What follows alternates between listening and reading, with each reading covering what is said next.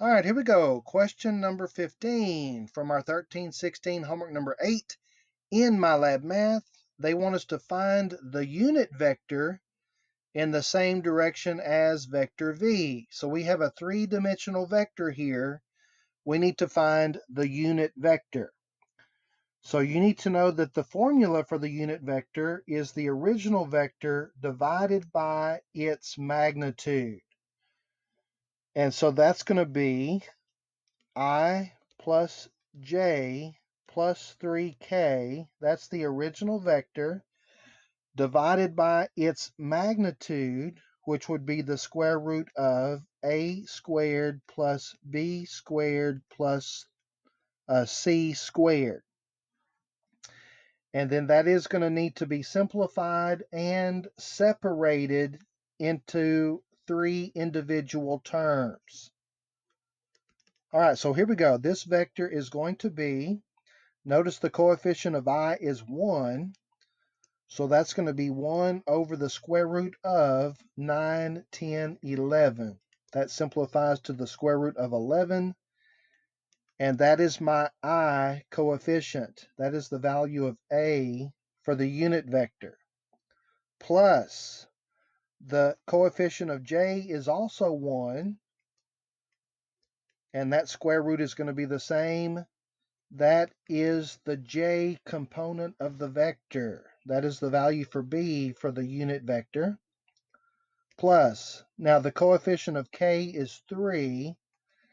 That'll be 3 over the square root of 11. K. Okay? That is the K component of the unit vector. Now, it says type an exact answer, use radicals as needed. Notice it says rationalize the denominators. So we're going to need to rationalize the denominators, but that's super easy if you remember my technique that says copy and paste and then erase.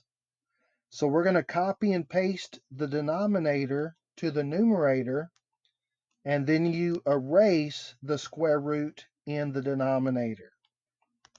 So this first expression, the I component of the vector is going to be square root of 11 over 11i.